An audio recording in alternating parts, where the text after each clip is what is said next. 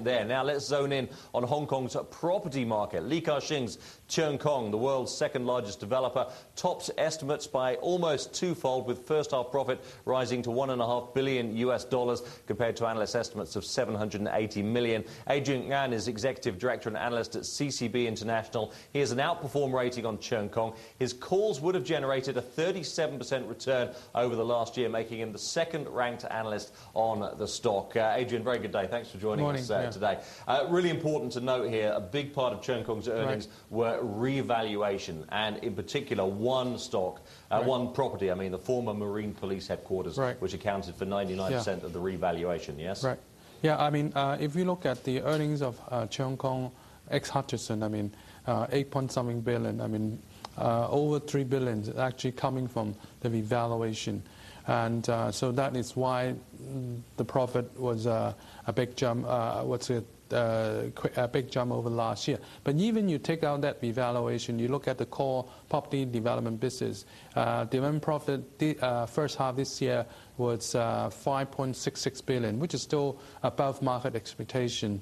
And I think the key reason is that apart from the Hong Kong property project, they do recognize pretty encouraging profit from China. China's been a growing pie in Cheung Kong's earnings, and it seems that it's now getting up to speed. Okay, and when you say, the property market's been booming in China. It boomed and then it collapsed, and now it's booming again. That's right, yeah. Is it stable enough from your point of view as someone analysing a company's earnings? Do you like the way Cheung Kong is playing the China market? Well, China have to be a market that major developer have to participate, because the growth in Hong Kong is not sufficient in the medium to long term for growth. I think China is a much bigger market where there are much more potential to explore. And for major developer, in order to sustain longer term growth, have to be in China. But the strategy, therefore, is very important. The balance sheet is very important because it's a long-term battle. And there definitely be ups and downs like last year, and this year it's going up again. So long term I'm totally comfortable, but of course short term there will be volatility. Companies like Cheung Kong will be able to weather the ups and downs. Cheung Kong, or Ka-shing in particular, but Cheung Kong as a whole is obviously pretty well connected. Are they getting access to the land sites they need, good quality land at good prices? Of course, they have the balance sheet, they have the people, they have the expertise and experience in identify good projects and also control costs and sell projects. And their land bank, which is pretty sizable among major Hong Kong developer, was actually accumulated or assembled a few years ago when there's not too many developers fighting for sites.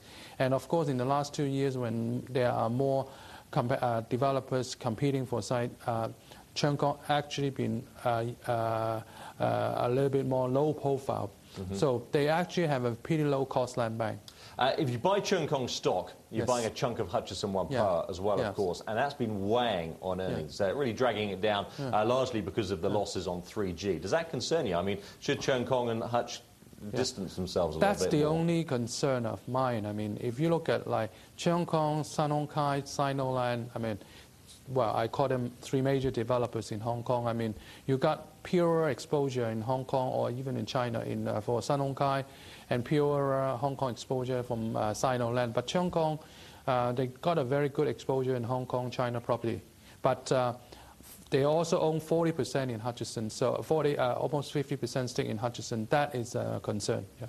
But there's no moves for them to reduce that, I presume. Well, of course, long term, Hutchison could be a very good investment. Okay, all right. I should note you cover Cheung Kong, you don't cover Hutch, but you have to cover the impact on Cheung Kong.